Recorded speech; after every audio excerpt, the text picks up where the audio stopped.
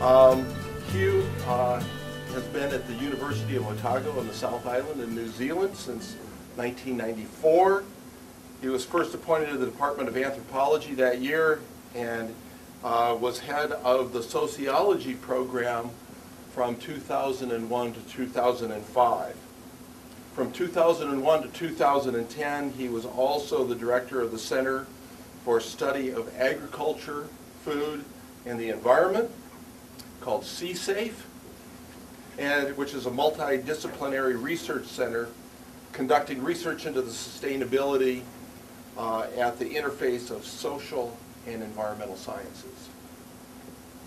In 2011, he was appointed chair in sociology and took up the position of head of the department of a new Department of Sociology, Gender, and Social Work. His research for the last decade and a half has mainly focused on social dynamics involved in sustainable agriculture. He is one of the research leaders of the Agricultural Research Group on Sustainability called ARGOS, a program with a joint venture between the agribusiness, Lincoln University, and the University of Otago. So won't you please help me welcome Professor Hugh Campbell. Thanks very much.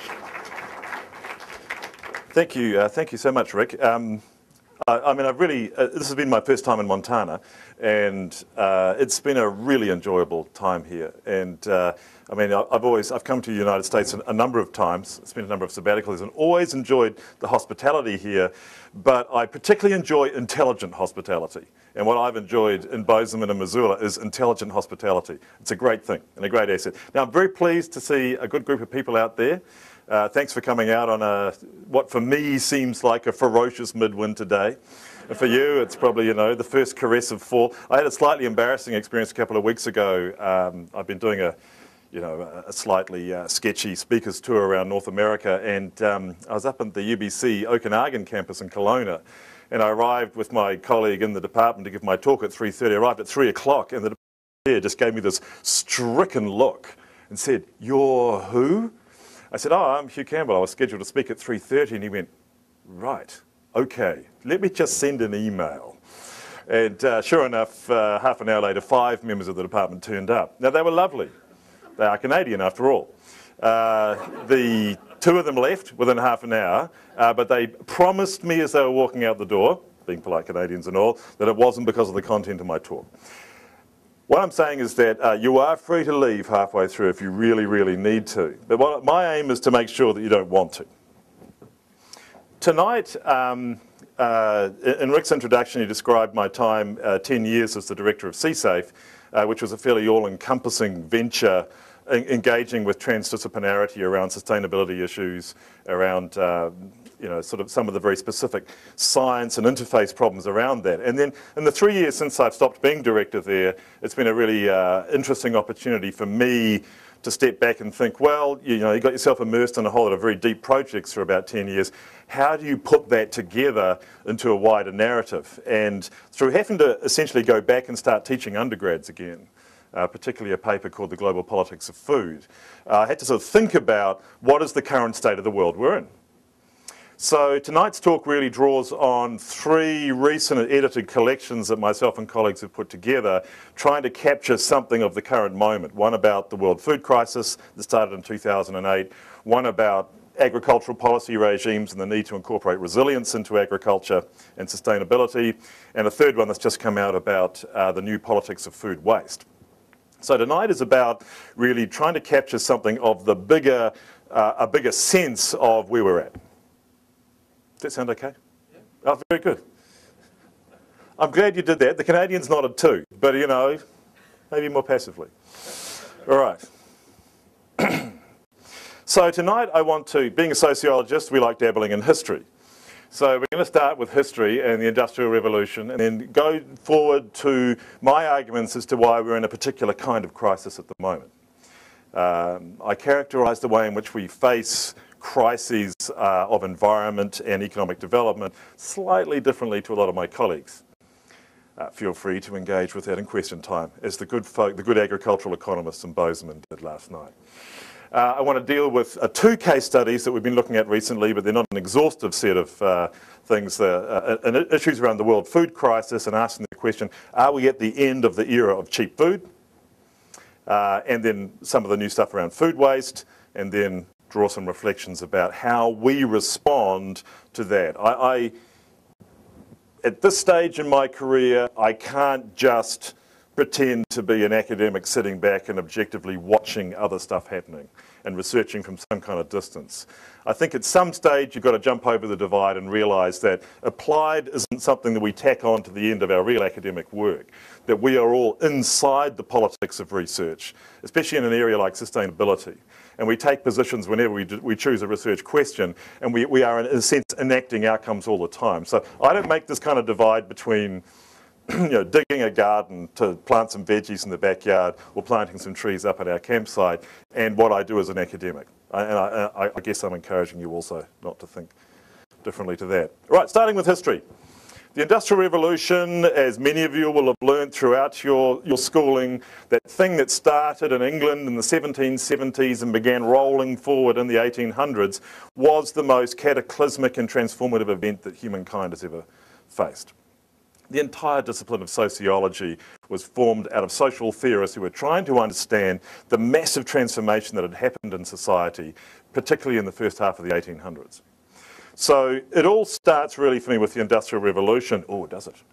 Because in actual fact, the Industrial Revolution really only is the consequent or enabled by a very significant agricultural revolution that took place, what was called British high farming that took place, a series of innovations around rotational grazing strategies, a new sort of science of soil fertility, of stock and crop breeding, and new ways of approaching farming as a new part of the sort of subset of this new interest in the sciences and rational approaches to doing things better. And the massive increase of productivity in English agriculture that happened through the 1700s, for a whole range of reasons, enables the growth of the industrial city. So you really start to see, for the first time in history, people producing enough food that you can break out of basically having about 90% of your population producing food. So there's something about this agricultural revolution that underpins the Industrial Revolution. And it all goes really, really well for about 60 to 70 years. Well, it all goes really, really well from the perspective of driving forward the Industrial Revolution. For those of you more sceptical about whether this was a good idea or not, it goes in a catastrophic direction, but progressively for 60 to 70 years. The view of history that I take then changes quite dramatically from a lot of my peers.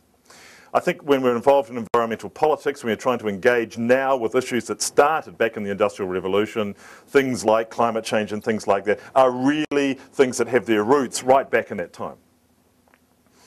And it's very easy to fall into a narrative of history where you go into a sort of the domino theory of history, that is a one damn thing after another happens. This happens, there's a consequence, there's a consequence, there's a consequence, and finally, like lemmings, we go off the cliff into environmental catastrophe. And there was a great shakedown on planet Earth sometime late in the 21st century. That's what we call the linear view of history, that there's a series of consequences that go forward, and it's like a train out of control, and eventually we all fall off the end. My view of history is dramatically different to that. I think in actual fact, our economic history and our ecological history shows that we go through these periods of kind of stable growth and then we collapse into a crisis. And at that time of crisis, often things get mixed up quite significantly and we take quite a different trajectory and then we fall into a crisis again. To demonstrate this, Campbell's law of punctuated history, that's really not actually, what we have in the Industrial Revolution is tremendous growth and evolution of the new factory form of life, the new industrial societies, the new urban populations, the new classes, and then in the 1840s, what historians have called the Hungry 40s, it falls apart. And there's really a significant crisis around Western Europe in particular. Its most visible thing for plant scientists, of course, is the Great Potato Blight. The Irish potato famine being the worst expression of that blight through Western Europe in 1845 and 1846. This, of course, has a transformative effect on the United States, as 1.2 million Irish people die in the famine itself, and the rest that can get out migrate out to the United States. But in 1845, the potato famine was used as an excuse to repeal the Corn Laws, which were the protectionist principle at border that stopped British landowners from having to face competition from perfidious grain exporters around the world. Well, one perfidious grain exporter in particular, where I am now. And the Corn Laws were repealed in 1845, and essentially the British Parliament said, we're open for business to a world market for food. You know, anyone can basically now export, or we can import grain in from around the world to feed and try and solve this hunger problem. They really are very worried at this time, because it's not that long since the French Revolution, the British ruling, the British political elite are sitting there, the British aristocracy are going, there's things like this, bread riots breaking out in Manchester and things like that. Unfortunately, they're not quite so concerned about starving Irish peasants, but they're worried there is going to be a bloody revolution in the 1840s in Britain. And so, radical action. What is the problem? The problem is that from the agricultural revolution prior to the 1770s, the local food systems of Europe have simply been unable to keep up with the exploding industrial population. So it all worked fine, feeding ourselves from England and from France and from Germany and from the New England states. But now this new industrial population has outstripped that food supply. That is why we're in a crisis. The response is a radical and dramatic transformation of the world of food. Something that had a huge influence on this country, on places like New Zealand and Australia and Canada, Argentina, India. All around the world, there is a huge retooling of the colonial world, the imperial world, towards suddenly feeding the world from far-flung places. So the transport revolution and shipping, canal building, railway buildings, new preservation technologies make it possible to feed large populations of relatively poor people from food sources on the other side of the world. And whilst food has been transported around the world before the 1840s, it suddenly starts to happen as the fundamental principle of how the industrial world feeds itself. Right, I'm in full flow now. I'm just going to grab my cup here. My friends in Bozeman tell me this is the Marco Rubio manoeuvre. Yeah. Right, and I too will never be president of the United States. Probably because I was born in Kenya. All right. Around the world, I'm sorry, I'm using the license of being a guest. Your intelligent hospitality, remember I was priming you earlier about that, thanks. All right, so around the world we have this global food system starting to take shape around a new set of foods, a new style of farming. Places like New Zealand and Australia are transformed into these massive grasslands. The great forests of New Zealand are cut down to provide places to grow sheep.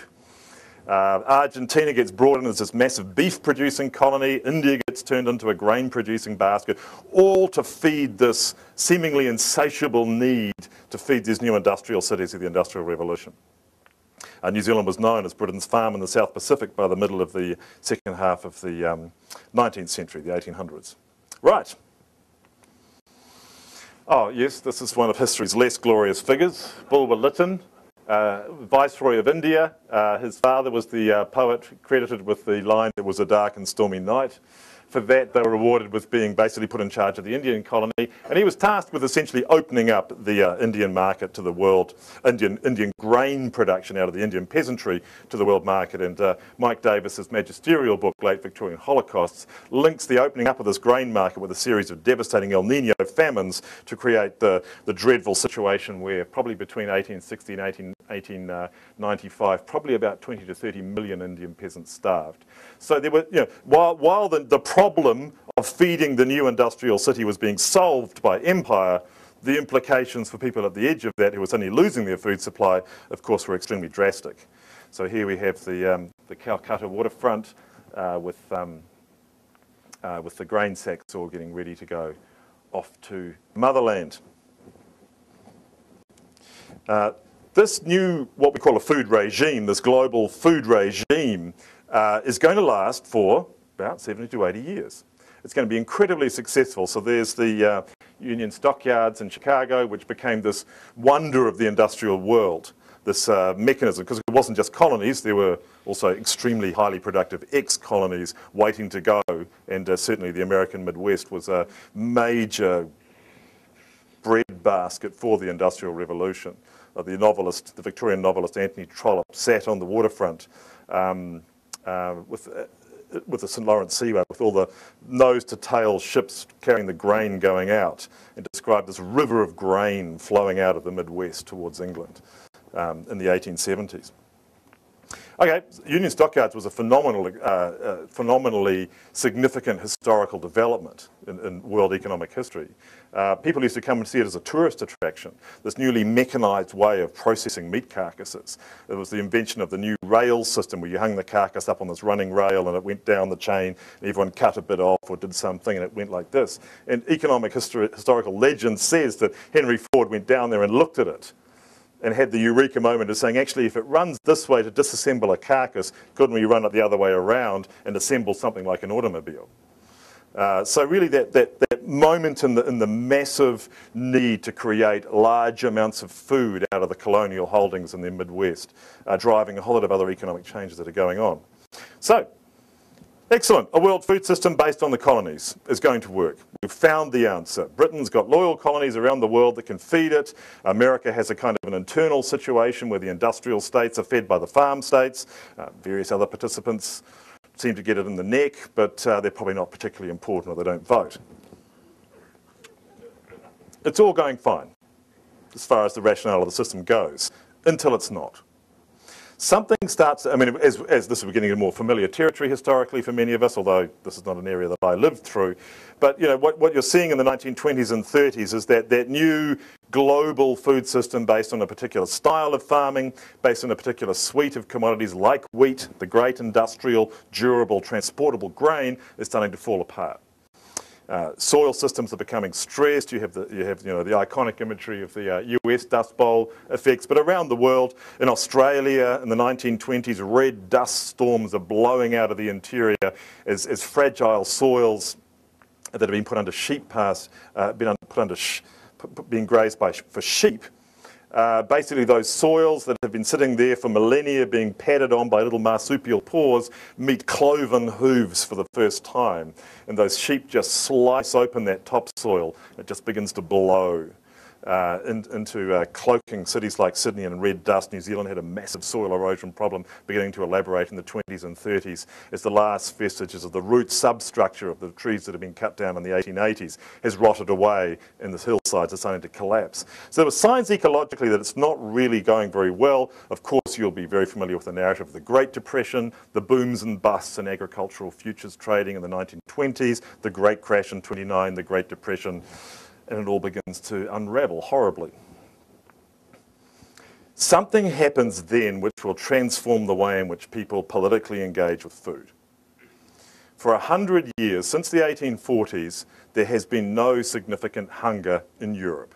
Western Europe, the new industrialising societies, they have solved their hunger problem for 100 years. And then they haven't, because the Second World War is going to make Western Europeans hungry again for the first time in a century. So through displacement of refugees, through the German submarine fleet basically cutting off Britain from its supplies and sinking all the attempts to bring grain in from the colonies and from America, the best efforts of America to provide a grain resource to keep the war effort going there. At some stage in 1941, it looks like it's all going to fail and the war is going to be lost because the Western European food supply has collapsed. Inside Western Europe, mainland Western Europe itself, countries have these massive refugee dislocations. They're living under occupation. Germany itself is being blockaded by the other powers, and essentially food runs out. This has a transformative effect on thinking about agricultural policy. So when we get to the end of the Second World War, all this has changed the equation completely. You're at the end of the Second World War, the United Nations is being formed, the FAO is being formed, the Cold War is about to really start to elaborate itself in the next few years. People are thinking that food system we relied on post the 1840s no longer works. That thing does not work. It was dangerously flawed. We can't be cut off from our food supply again. So you see the arrival of a very new policy discourse around food. The idea of food security. This new term is invented in the late 40s. And food security now is used as a term to describe world hunger in other parts of the world. It shouldn't be. It was originally designed and used as a term to describe the food security needs of Western Europe itself. And it was a term that was strongly encouraged by the United States because the United States saw itself as having a major role in providing food security for Western Europe over those upcoming years. So, a new regime forms. What does this new regime look like? It looks like every key dimension of the previous 100 years of food, the previous food regime, turned on its head. No longer a global food system feeding the industrial countries are going to feed themselves. So you see this era of the introduction of massive subsidisation of agriculture through things like the UK Agriculture Act in 1947, the Marshall Plan for Europe, refeeding and rebuilding Europe after the Second World War. 1959, you're starting to establish the common market in Europe. You see massive focus, particularly in the United States, on government programs to transform wartime industry into agricultural purposes. Tank factories become tractor factories. Chemical warfare manufacturing plants, which they were manufacturing even though they didn't use them, become pesticide factories.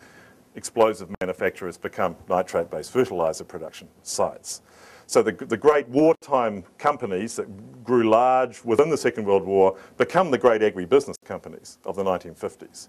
It's heavily subsidised, there are massive incentives to do it, and what we see is agriculture beginning to go down its new industrialisation pathway, but it's inside the industrial countries themselves. So agriculture has come home.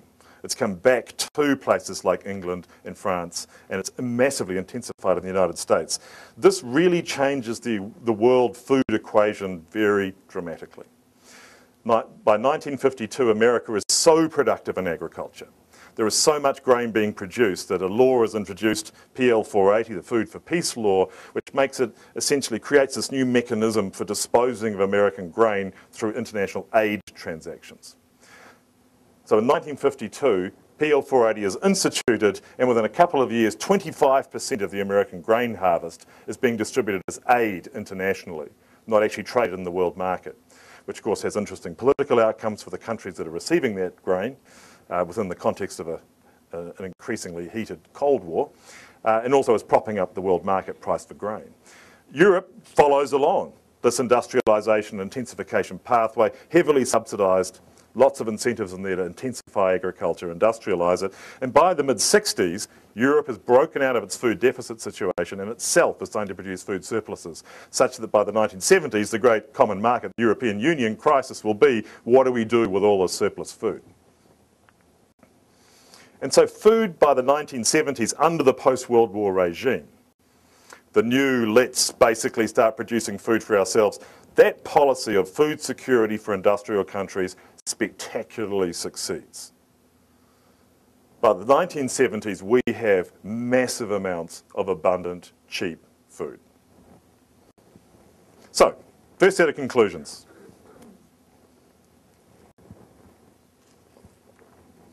The trajectory of global food relations, I'm arguing here that food is essential for how entire societies and global economies develop, but it's not linear. It doesn't fall like a set of dominoes. There are periods of stable growth, periods of crisis and reconfiguration. So in the period between pre-1840s, post-1840s, 1940s, post-1940s, a world food system has configured, gone into crisis, and come out in a completely different form. You can see where I'm heading, can't you? So are we at one of those moments now? Are we in a new crisis and reconstruction moment, which says there's something about the current moment which means that certainties that have been held in place since the 1950s are now no longer just taken for granted? Just don't know why those agricultural economists got upset with me last night. So, are we in a new crisis? I think that there's something about the economic basis of my argument's going to take place over 3 dimensions and 2 case studies, all right? There's something about the economic bases of food production and the regulation of food systems that's currently in crisis or potentially in a transformative situation. There's something about the ecological dynamics of food, slightly hard to sell this one, but I'll have a go. There's something about ecological dynamics of food systems that's different now than what it has been for 60 years. The trajectory hasn't basically been good for 60 years, but I'm going to say it's even worse now than it has been for a while. And there's something about the social and cultural politics of food, which means that I think if I was doing a lecture on food politics 20 years ago, I wouldn't have quite had this number of people sitting in front of me. There's something, we're a little more switched on to food now, I think, than we were 20 years ago. It's a very glib statement, but so I better move on. All right, so I'm going to use two examples, the cheapness of food and issues around food waste. Now, this chap is a German economist called Erich Engels, who came up with one bright idea, I believe, in his academic career, which was called Engels' law. And it was a reflection in the 1920s on the relative cost of food in the average household in countries. So Engels' law is basically a series of simple economic equations that whilst the absolute amount of income being earned by households was increasing rapidly, the amount we actually spent on food was only increasing at a much more gentle rate. As a result, the proportion of our income that we spent on food began going on this declining growth curve relative to our income. So relatively, food became cheaper and cheaper in our lives. And the argument has been taken up around Engels' law that this cheapening of food right through the industrial age, shall we say, has been a major driver of economic growth. It's liberated a huge amount of other income for consumption, consuming other things, other goods, and driven the elaboration of whole other sectors of economic activity because we no longer have to spend 50 or 60% of our income feeding ourselves. So Engels' law, I think, is a very interesting thing. Engels' law characterises the industrial age as being one long sweeping, with a few blips there around the Great Depression, downward curve of the relative cost of food. So from the USDA figures here, at 1930, at the start of the Great Depression, in American households, the average American household spent around a quarter of their income on food. By 2010, you're down under 10%. I think that Engels' law places the United States as relatively the cheapest food country in the world. There's not many countries under 10%. I think New Zealand hovers around 16 or 17%. We're still pretty cheap. Seen another way to look at it in terms of relative to hours worked of the average worker in the average week. So for a basket of groceries, at the end of World War I, it took 9.5 hours of work to buy a basket of groceries. By 2007, it's only 1.7 hours of work. So we've been in this massively long sweep of time under Engels' law where food has got relatively cheaper. And of course, you know, the thing about laws, economic laws, is that they never are disrupted. They go on forever, don't they? Or until the oil runs out. All right, so I love this graph. This is from an FAO report that was done collaboratively with the OECD in 2007. And here they were projecting where world food prices were going to go in the next 10 years. And of course, the trajectory is all downwards because what we know is that in the long term, food prices always get cheaper. What really happened, of course, was that almost instantly we entered into this global food crisis in 2008. And it was not an expected event. The 2008 world food crisis took people by surprise with its severity and its extent. So ignore all that stuff because I'm going to basically not agree with them in a couple of slides' time. So here you are in about 2007 and then bang go up in 2008. The FAO Food Price Index hits its all-time high since World War II in December 2010. Here it is whipping up the 2011 curve. If we used world grain prices, you can see it's actually been a triple bump. So there's 2011 and then coming into 2013. They're not identical in the causes of the three spikes, but I'm going to go into why I think they are related. But these are unprecedentedly high prices for global food commodities. The world food market is suddenly much, much more expensive than it has been since World War II. People generally buzz around these 5 things as the key causes of why we suddenly went into this massively new dynamic around world food. So going through them one by one, there's no doubt that as financial, what shall we say, derivatives trading, Things that seemed a sure bet back down here, like subprime mortgages, by here are starting to look more dodgy, and a lot of financial investment is offset into food futures as something more stable.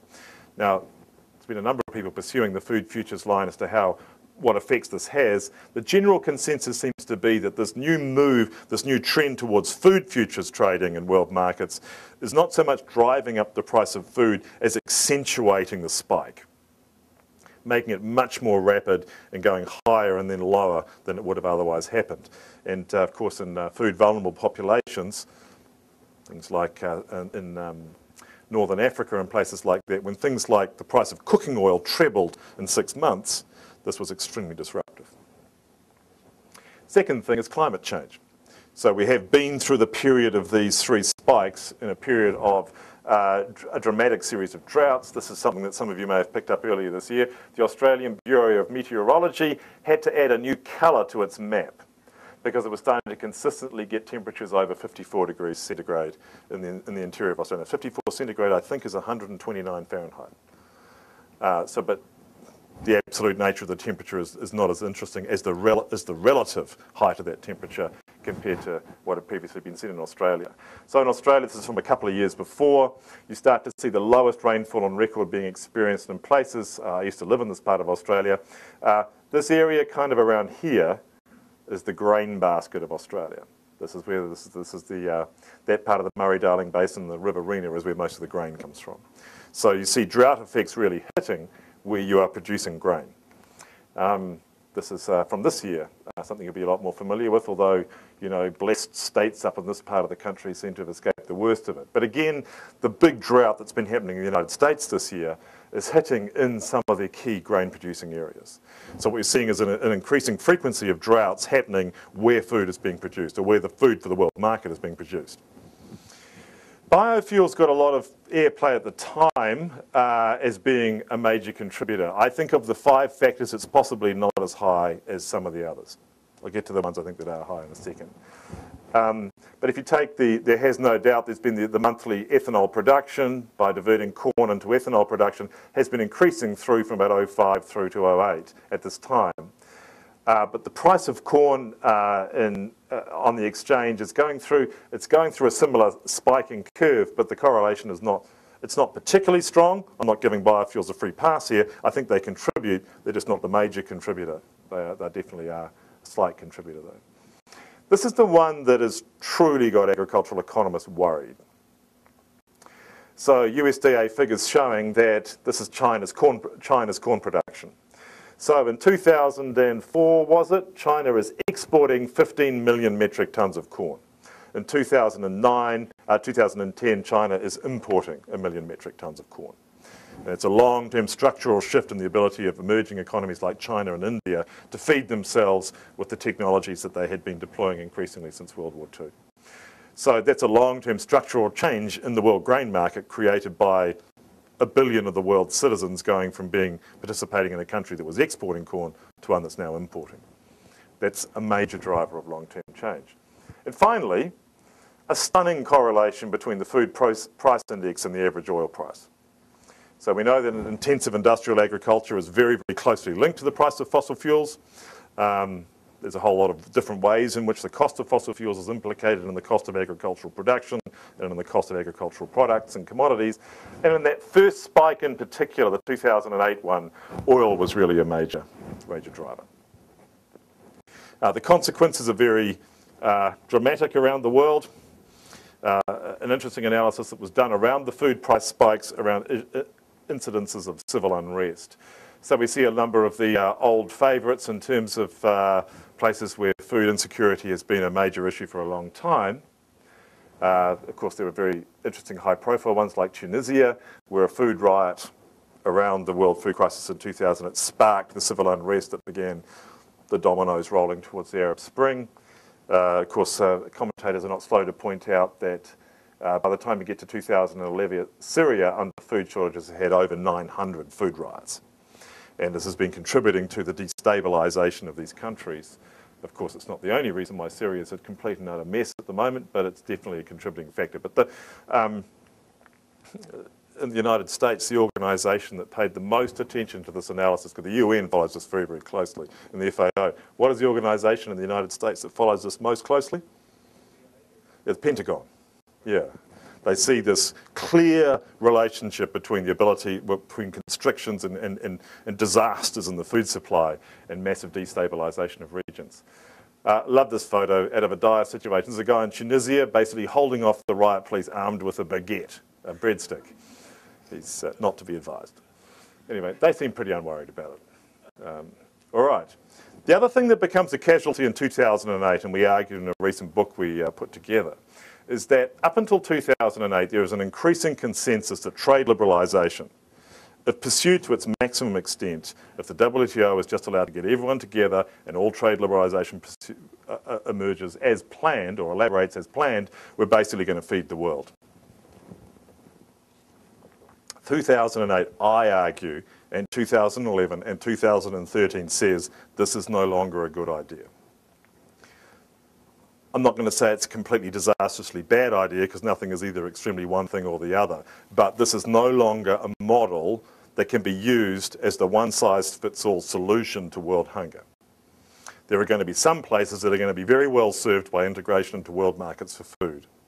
Places like South Korea and that have been excellent examples of integration into world markets, has done a reasonably okay job relatively. There are other places where integration into world markets, like a whole string of North African countries and Middle Eastern countries at the moment, where it turned out to be that urban population that had just moved out of basically producing your own food as peasants, moving into cities and becoming the urban poor, relying on fragile markets for key carbohydrates and oils.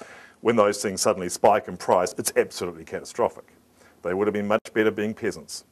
They would have been much, much better off not being liberalised. Anyway, I'll come back to this in due course. I think it's quite an important point. So, if we are now, you can see where this is going, can't you? I mean, basically, if Engels' law has turned some kind of critical corner, if we're now in a situation where food prices aren't necessarily going to continue to get cheaper, or horrors start to actually cycle upwards now, this has unthinkable consequences for how we think about the world economy and planet Earth. Some good thinkable consequences and other disastrous unthinkable consequences. So, you know, the way in which we have undermined what was an emerging consensus, I didn't personally participate in that consensus, but the general consensus around what global trade policy should be is now, I think, seriously under threat. There hasn't been a successful conclusion of a WTO round, well, basically since the battle in Seattle in 1999.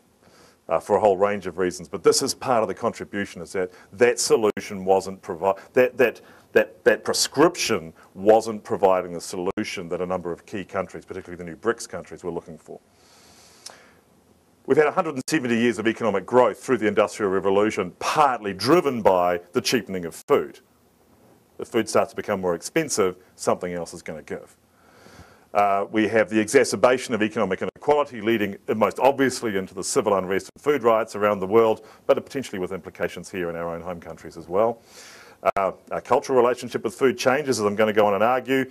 There's this whole phenomenon now of land grabs, as people are getting a little insecure about where their food supply is. There was a major land deal announced, was it between China and somewhere like Uzbekistan or Kazakhstan? It was one of those ex-Soviet states out there about obtaining massive amounts of farmland. The China problem comes up again. And the way in which we generate sustainable livelihoods from farming is, we have to rethink the way in which we understand how that happens in places like New Zealand or Montana. All right, okay, that's the big global crisis stuff. Something that connects, that I want to connect much more personally to us, to take us through towards some conclusions, is issues around what I call new food ecologies, or new politics of food ecologies, that I think are best demonstrated by issues around food waste. Since 2008, I think we are experiencing a sea change, slow tidal change, shall I say, on this one, but nevertheless quite an important one around how we understand food waste. Now, we've all known since we grew up that we were not supposed to leave food waste on plate waste. You know, our parents wanted us to eat everything on the plate because there were starving children in Africa and all that kind of stuff. We've grown up with food waste being this kind of thing. If you ask me in terms of ecological problems around agriculture, I would have identified food waste as being, you know, oh yeah, no, that's important. That's important. When we began to look more closely at food waste, you start to realise that it's a vastly, vastly bigger problem than I think people had realised. And we'd lost sight of what food waste was as an issue. One of the things that happened was that under EU pressure, an intergovernment agency in the UK began collecting data and conducting research on food waste in the UK, an organisation called WRAP. And the data they began producing in their reports was startling. And so people went out and did more data collection and just basically kept coming up with the same answers. It was really well out of the parameters of what I would have expected. Food activist Tristram Stewart produced this book, which some of you may have read. If you're of a melancholic temperament, you find my talk too upbeat. You want to go home and get really depressed, go onto Amazon, and, well, no, don't go onto Amazon. Go to your local bookseller and ask them to get a copy of this. It's a shocking read. Anyway, why is it shocking? For the following reason. This is a book. This is not a book tour, by the way, but this one we brought out a couple of months ago about this food waste issue. But Tristram Stewart comes up with this the series of shock stats, as I'd call them, about food waste. All right. As you may have heard, down your alternative media networks, in the UK, around 30% of food that is purchased is never consumed. Of course, in Missoula, the figure is nowhere near that high, but I suspect nationally across the entire United States, it'll be very interesting to find out what that figure was. So that's from point of purchase. This is us as private consumers purchasing food. It's not fast food chains or retailers or restaurants or cafes. They're in a different equation.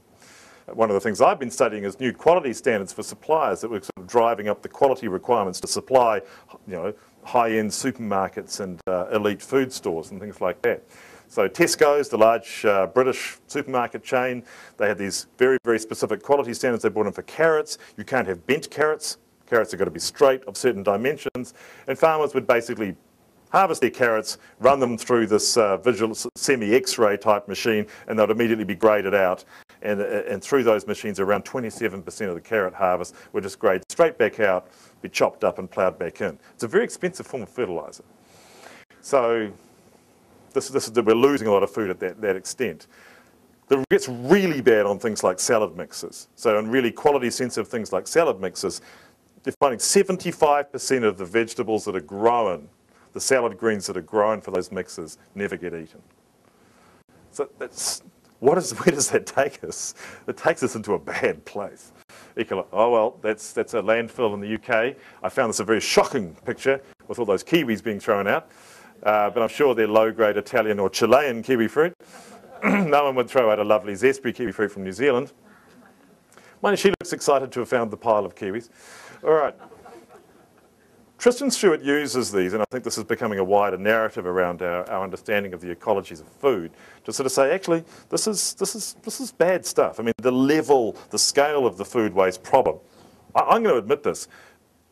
We have been spending years on ecological interventions in agriculture that might shift the parameters positively by 4 or 5%, and we thought that was awesome. And then suddenly something like this comes along, and it's like, great. So we were working out basically how organic salad mixes would shift certain parameters by this, and 75% of it isn't eaten. So 100% of rich countries' greenhouse gas emissions come from growing food that's never eaten. 10%, sorry, 10%. If we planted trees on land currently used to grow unnecessary surplus and wasted food, this would offset a theoretical maximum of 100% of greenhouse gas emissions from fossil fuel combustion. Because, well, I'll get it to in the fourth point. Billion hungry people could be fed by a quarter of the food that's wasted in the US, UK and Europe. We are producing about 4,600 kilocalories per day of food. We're only consuming about 2,000. So if you take about half of the world's food supply and say it's being wasted, the ecological impost of that is staggering. I think the new food waste kind of politics is demonstrating that highlights one of the things we're now rethinking about the post-World War II food regime, is that it was based on quantity and cheapness and seemingly invisible ecological consequences. So I think this, as I'm saying, this food waste thing really is making a mockery of almost every other intervention we've been working on the environmental dynamics of food systems. The energy auditing, that is just astonishing. All right. So, that's not good stuff, is it? This is Hugh's happy talk. We'll get there. All right. The end of the era of cheap food, I think, potentially signals new times. The way in which we're suddenly in an age of austerity, we're going, goodness me, you know, I'm worried about my household food budget and I was throwing a third of my food away. Perhaps I could actually, you know, think about these things a little more carefully. You know, these things change things, but we also are having, of course, an increasing frequency of severe weather events. We've got a massively decreasing chance of consensus on global trade negotiations. We've got dramatic shifts in government policy since 2008. There's no maniac austerity fever breaking out in the United States, of course, because your own political system is completely rational, unlike the rest of us. And the rise, I think, of this new, more, I mean, the move towards localism has been a big deal for a long time, but the militant localism that's happened since 2008 is really interesting. So in countries like Spain, this was 1 million people gathering in Madrid to protest the austerity policies and bank bailouts and the sort of the whole financial crisis as was elaborating in Spain. Not really a country that was known for massive on-the-street demonstrations. So there's been a sense in which places are becoming radicalised that were previously out of play.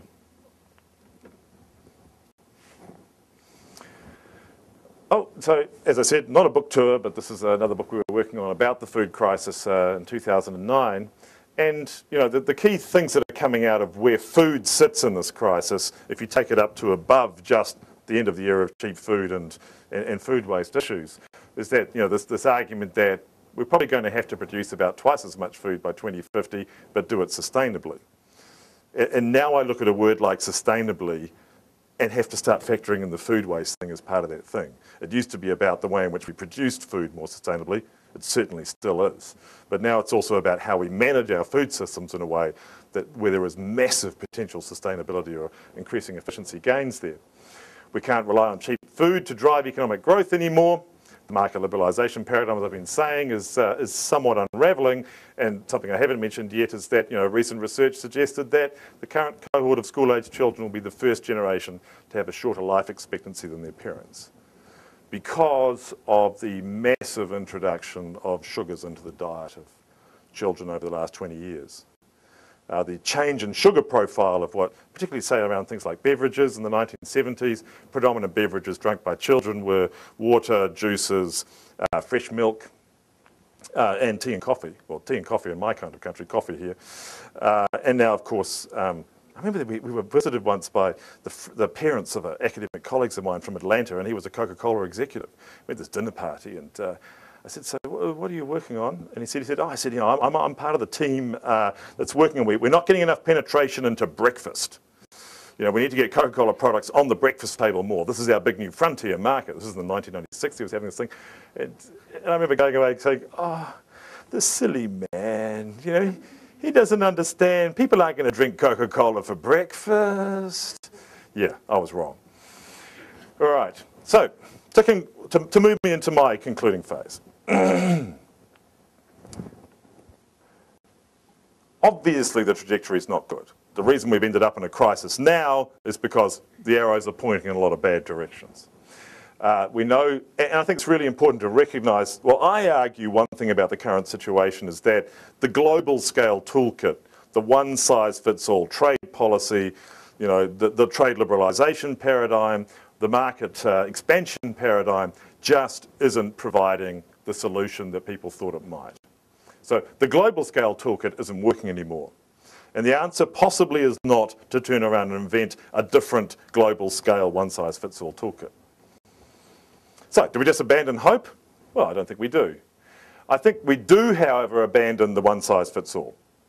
I think there's something about what we have to do to respond in a situation of crisis or a potential situation of change, which says we're not thinking of the replacement global paradigm for market liberalisation.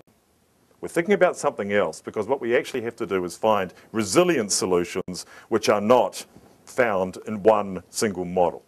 Resilient solutions are about heterogeneous, multiplicity of many different things in play at once, interacting with each other, and particularly finding those things locally. So I'm going to finish by turning to the local.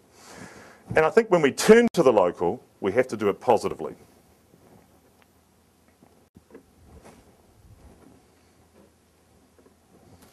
It's a great photo. This is,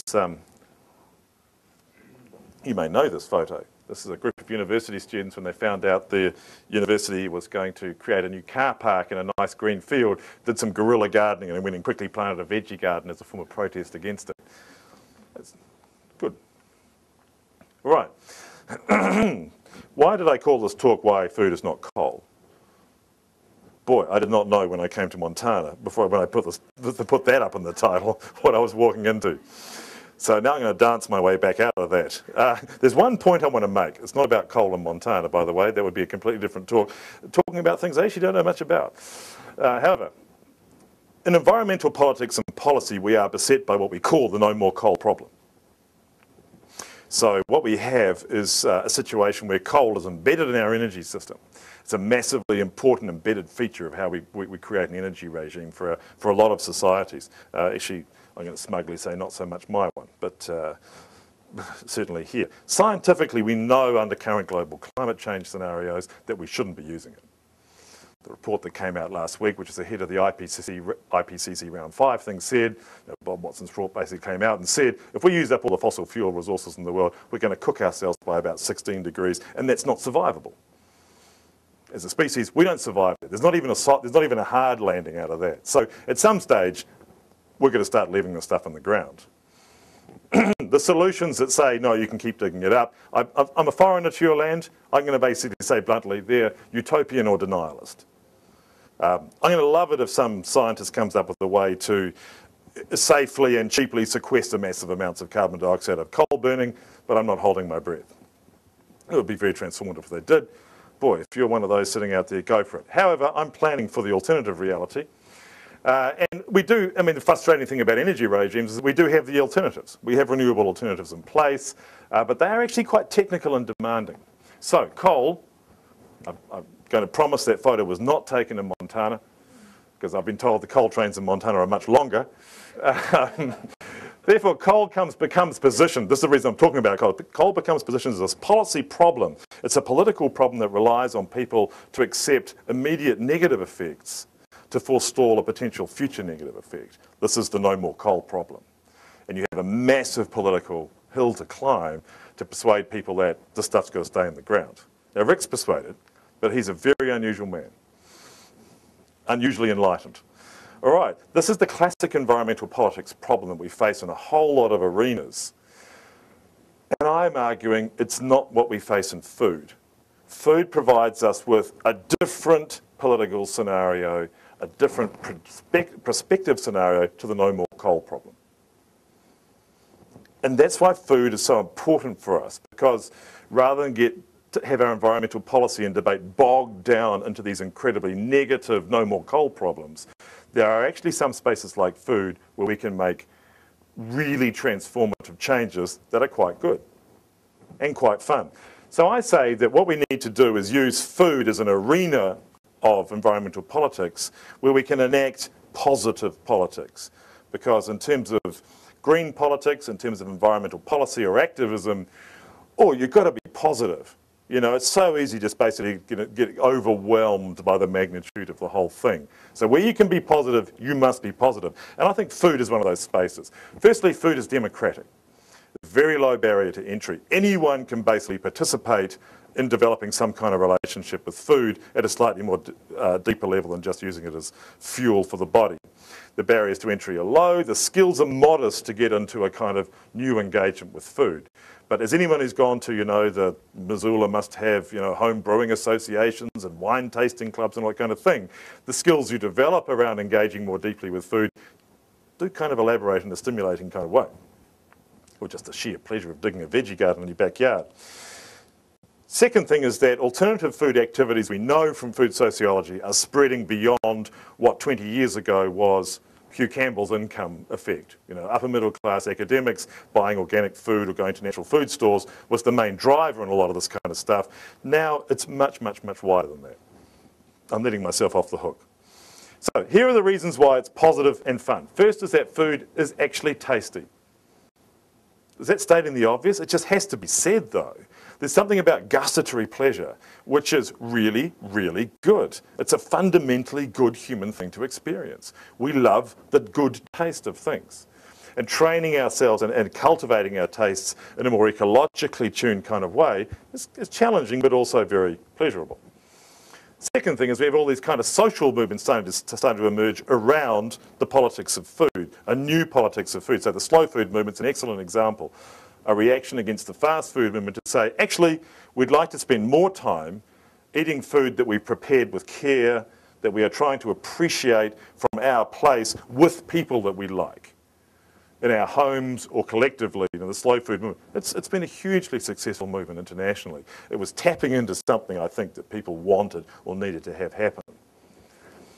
Third thing, farmers' markets are one of the most rapidly proliferating phenomena around the world for a reason. Food localism is kind of fun, and it is fun to go to the farmers' market. But, okay, so it becomes the socially trendy thing to do, but actually that's a good thing. And I think it's probably not a case of do you go to the farmers' market in Missoula, it will be how many farmers' markets do you have? Or the elaborated others, which is, you know, community supporting agriculture or much more direct purchasing from local suppliers and local producers and things like that. In terms of positive food politics, does reading food labels stimulate and make us feel good about ourselves? This is where my research has been over the last 10 years. I think so. It's maybe a little hard to sell, but I think that in terms of how we now have food that arrives before us with a series of claims on it, you know, when you go to the Home Brewing Club or the International Film Festival, you know, meetings and said and the other, you talk about things like fair trade, dolphin friendly, certified organic, but what kind of organic? Am I going to still keep buying Cascadian Farms? You know, they've sold out to the corporates. You know, there is a dialogue going on about what those things are telling us. I say that it's a good thing that those messages are coming at all. You know, it's a contested arena, but it's an arena that makes it, we're better off for having it and having that ability to try and read and become more literate consumers about what's in and around and how our food's produced. My students' favourite activity, dumpster diving. Okay, this always tells you what kind of, hands up who's done a little bit of dumpster diving in their life. Oh yes, exactly. Yeah, should I ask that question at the start of a talk? I know exactly what kind of audience I'm faced with. No hands go up, I'm in deep trouble. What my students tell me about dumpster diving is that they love it. It's really good fun. It's a really, yeah, it works on a whole lot of levels as to why dumpster diving is fun. This is a group of French student activists who were dumpster diving every night and then coming out and laying out the food on tables in the town square for homeless people, people on benefits on different programs, or old folk to come along and just basically pick over and do the French thing with their food. Huge global proliferation of urban gardening, home gardening, guerrilla gardening, these, and the sociological research into these things is that people love doing this stuff. Finally, in a university context, you can't argue that you leave just academic knowledge production out of this. So the world is full, my research centre back in New Zealand, the places I've been visiting, are full of academics that are stimulated, engaged and excited about trying to work on some little bit of the wider set of issues that we're dealing with, and generating new academic knowledge, like the academic who was examining the resilience of rice production systems, understanding how these systems are resilient in their own terms. Himself, very stimulated academic doing that kind of stuff. It's fun. It should be fun. It should be stimulating. It shouldn't be a source of hopelessness for us. To conclude, enacting a positive politics of food. All of these things about generating more resilient, locally embedded, personally connected food systems do not require us to go through the no more coal problem. They don't require us to sacrifice anything now to allow some future good to happen. In actual fact, they are intrinsically and socially highly pleasurable, which is why food is an awesome arena to get into. So, recapping my 3 key points. Got to escape from that linear view of history, locking into the idea that we are lemmings about to go off the cliff, that the Industrial Revolution set in path dependency, which inevitably is going to kill us. that we go through these periods of crisis and reformulation where, particularly in terms of food relations, the whole thing gets reconfigured in these dramatic moments. Second, I think there is something I really, really hope, and I postulate that we are in one of those moments where a whole lot of certainties are becoming uncertain, and we're rethinking the way in which we were thinking about the global scale, one-size-fits-all model for solving all the problems of world agriculture. And this presents opportunities and challenges for us. And finally, food provides one venue where it's not depressing, and we can play out alternative futures, we can build resilience, we can build redundancy in our systems in a very, very enjoyable way. I was delighted to go onto the website and find the 1,000 New Gardens initiative in Bozeman and Missoula. Great idea. Talked to some of the people behind that last night. I think it's a really great idea. So I put that up there just to show you, this is not about a New Zealander coming and telling you guys how to do it. This is very much kind of been, I understand it's a preaching to the choir kind of talk tonight. Now, I've been speaking for an hour. That's my allotted time. I think if I was Ted Cruz, I'd have 20 hours to go, and I'd probably start reciting green eggs and ham about now, but I won't. I'll simply say thank you to the people who've been wonderful hosts for me and brought me out to do this. Thanks very much.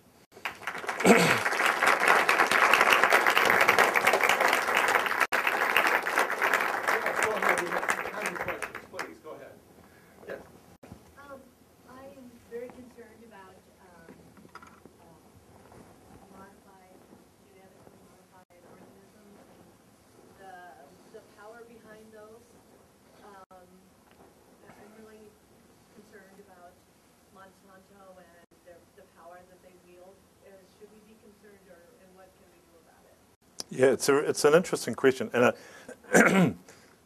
I have a lot of thoughts about this, and I'm even more cautious than usual about abusing my guest status to talk about American agriculture. What I'll say is that I have a very close colleague at University of Wisconsin-Madison, and we've been talking about a particular set of issues in American agriculture, and we're supposed to be writing a paper about it quite soon, but you'll see why I have a problem. What he is convinced about, what my many visits to America have convinced me about, is that the model, the food system you live under here is a perfect example of American exceptionalism. There is nothing else in the world quite like this.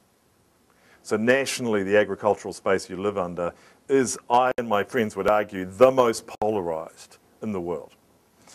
So, if you read Michael Pollan, as an accessible and articulate articulation of the American food system problem, Pollan will clearly delineate a massive monolithic behemoth of government-supported, entrenched, quasi-corrupt agribusiness at one extreme, but also that, you get one extreme, I'm a social theorist, there's always a reaction to it. So what I find when I travel around the States is there's something about driving through the States, and I spent a bit of time at Iowa State University and at Madison, and driving through the great agri-desert of the beast, and then arriving somewhere and finding the most vital and dynamic flourishing of small-scale agriculture that you find anywhere in the world. So something about the United States which is an incredibly polarised thing. And my colleague Mike Bell and I argue that there's nowhere quite like this. For this audience, that may be an incredibly depressing thing to hear. What I'm saying is that, nothing ever has no resistance to it. There's something about the flourishing of the small scale in America which is inspirational and progressive. But the rest of the world is not like this. So particularly when you're seeing the rise of countries, the BRICS countries, the ones that essentially have tipped up the WTO negotiations, elaborating dramatically different ways of thinking about how we relate to food. There's no country in the world, in terms of the developed world, which has lost its middle-sized farms like America has. In New Zealand, middle-sized family-owned farms are still the predominant form of farming, and we're a massive agricultural exporter. So, in other countries in the world, we kind of look at America and go, on one pole, it's very inspirational. On the other, we're just not going there. And my suspicion would be the fact that other countries have not formed this extremely this very extreme oppositional situation, probably suggests to me that if the subsidies disappeared, it would disappear. It's a protected industry. It's probably the second most, after defence, there's no other industry in the world where corporations can go in and get such a free ride. In terms of free rides, global finance. Yeah. Anyway, we'll stick a few of them in prison in the next 50 years. That'll solve everything. Yeah, so I think, I hope that's a sufficient answer for you. It's not an easy answer. Bruce Alberts and others argued in a recent Science magazine that yellow rice is a good thing, despite the fact that it was developed by corporate science, because it helps people who have a beta-carotene deficiency live, basically, not die. And so that could be a good thing for science. What do I think about yellow rice? What do you think about Yeah. this question? Because I think that's exactly what you were getting at. Yes. There's good things and there's bad things about Yeah. the way yellow rice is distributed. Yes, I think, New Zealand was very involved in international debates about GMOs. We still don't have GMOs in our production systems. They don't work for us. The kinds of markets we sell to don't want them, and the kind of big commodity platforms that, like the kind of gains you would get out of using a GMO product, don't exist in New Zealand. So we've sort of been watching and participating in this debate a little cheekily from afar. Two things about them. I mean, one is that the incredibly effective and powerful model of agriculture that emerged post-World War II had spectacular productivity gains through the 50s and 60s, began levelling off a bit in the 70s, and by the 1990s have really plateaued. I mean, the productivity gains we get out of Western agricultural, intensive agricultural systems have been really, really hard won recently, in the last decades. I mean, every agricultural scientist knows this is what we're up against within intensive farming systems. And GMOs, I think, were the next attempt, the next genuine attempt out of agricultural science to try and bump that plateau up again and say, how much more can we get out of the system? I think the introduction of GMOs would have been a completely different phenomena if it hadn't happened within such a corporatised agricultural situation. I mean, I think a massive amount of the resistance to GMOs is actually the resistance to who owns GMOs. It would have been a fascinating experiment in public agriculture had new varieties been held in public trust or by university trusts and distributed through completely different mechanisms without the royalty implications and the like, within a more considered testing regime. The whole progression of the technology might have been different. Might have been. So it's an interesting thought. However, we have a Western agricultural problem indicated by why we went after GMOs, and that is that our productivity level has been plateauing. And environmental scientists like Jules Pretty, who's sort of a leading voice on sort of undertaking a sort of more meta-analysis globally about where we go with global agriculture, says, look, forget it in the West. We're going to have to produce twice as much food and do it sustainably to feed the world by 2050. You're not going to do it in Iowa or New Zealand. The place where there's massive potential for uptake of agricultural productivity and different styles of agriculture is in the developing world. There, even simple technologies have massive positive impacts on food systems. He said, so our world food problem is twofold. It's really saying that we've been, since World War II, we've been trying to drive world food. We're trying to solve world food hunger by growing the food probably in the worst places to grow it. Yeah, well, it wasn't actually. It was a very useful place to grow it, but we're just not growing so much of it there anymore. The growth potential lies in those untapped resources in the developing world. And the agricultural scientists I work with sort of, perhaps I have a slightly biased sample, but I was sort of saying, we're just not so interested in trying to make New Zealand sheep farming that productive anymore. It's not really where the game is anymore. We want to use our skills and our understandings. We want to use integrated pest management, all this kind of stuff to work out how to make systems in other countries work better and potentially downscale it to a more small scale. Okay, that's the rant over. Thanks very much for the question. Yes, no, it was, sorry, I'm sorry, you'll be next. Yes. Thanks for your talk.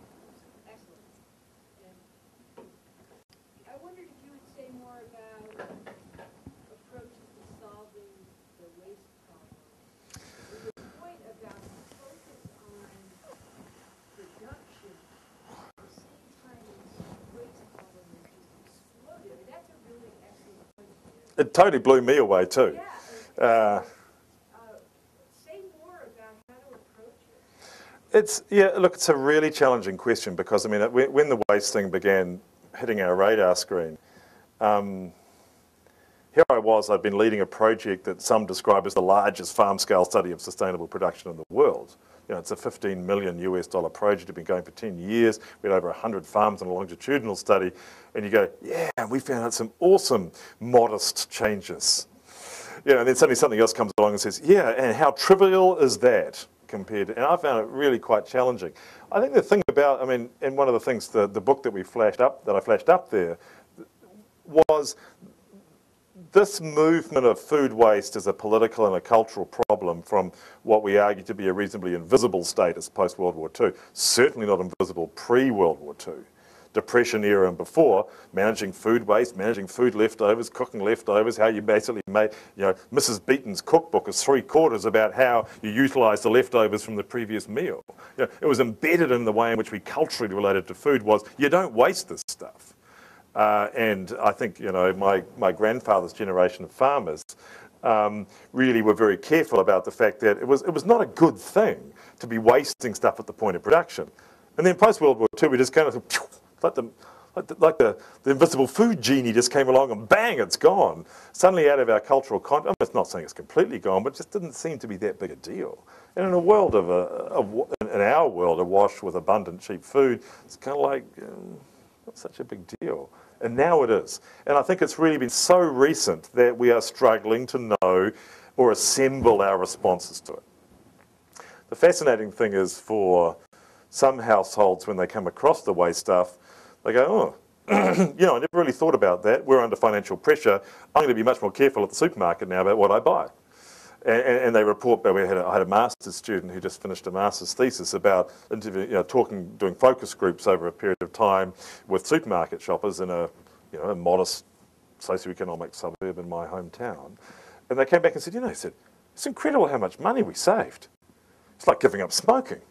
And he said it was all about, and they said we were going up and down the supermarket aisles, whereas before we thought about this, it was about what's the cheapest stuff to buy, because we're pressed. And then it was what's the cheapest stuff to buy, plus how much of it do we actually need? And it's like, it just seems crazy. It seems so obvious. And there's something childlike about the current wonder about waste. What were we missing all this time? So I think in terms of responses, it's a curiously interesting phenomenon because it has implications for responses at every level of governance down to the individual. I'm not someone who politically and intrinsically likes the idea that personal choices change the world. In this case, I've got to admit that, yeah, actually personal behaviour could change a lot in this. But at other steps in the chain, it's probably quite important as well. The UK government has moved to ban supermarkets from dumping food waste into landfill. So they now have to take their food waste to biodigesters and produce biogas. That at least is a more responsible use of it than just ploughing it into the ground. The European Union has toyed with the idea that they should be eliminating food standards that require food to be taken out at harvest simply for cosmetic reasons, the bendy carrot problem. They didn't actually quite enact that, but they've been thinking about it. So we're just starting to think about how we respond to food waste. I think your ideas and suggestions on this are just as valid as mine. Yeah. We have time for one more. And this gentleman here had his hand up faithfully, waiting. I hope it's a nice question. Well, yeah. When you got to the crisis, and I really appreciate the perspective you brought to that, and then the solution, some of the solutions and observations seem to apply in industrial countries and how that's going to work.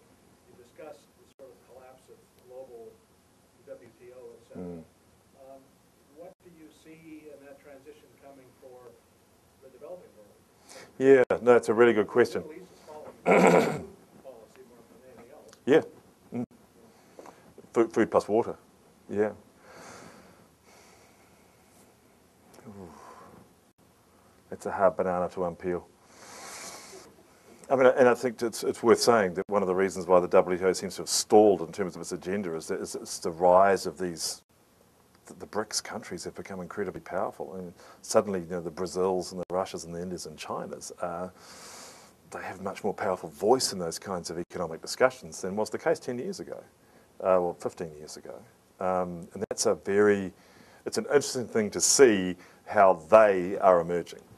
I think we're not doing much to stop or help that at all. It's just fascinating to see certain countries that have been powerful voices in these discussions for a very long time, finding that we're not actually quite that powerful anymore.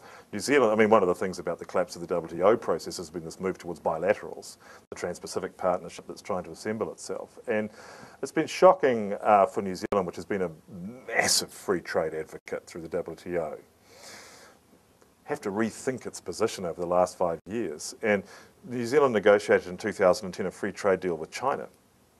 It was unthinkable under WTO rules. And what China required of New Zealand to get a free trade agreement was a whole range of requirements that would never have got through the WTO. Nevertheless, China and New Zealand seem to be kind of getting on a bit at the moment. We occasionally sell them some dodgy infant formula, but apart from that, you know, there's actually been the elaboration of a whole lot of activity around that discussion. And now the Trans-Pacific Partnership's come along. The US is coming along and saying, right, okay, New Zealand, sign up, and you're basically you're not going to be able to sue any of our agribusiness corporations. You can't take Monsanto to court. You can't do this, that, and the other. New Zealand's going, well, actually, we've got our free trade deal with China. Probably not quite so interested anymore. And it's astonishing to see the diminishment of the role of certain countries in those discussions and the rise of those others as players. Now, not all of those others that are rising are benign others, but the rules in a situation of crisis are changing. I just tack on because you're going to stop me now, aren't you? Food is a really positive place to experiment and think about alternative futures in a fun and positive kind of way. The actual future ecologically of the planet will be about the great energy regime debates. Food's related to that, and food is driven out of the cost of energy. But the game for the next 50 years, the food game will be fun, but the energy regime discussions will be absolutely fundamental to us surviving.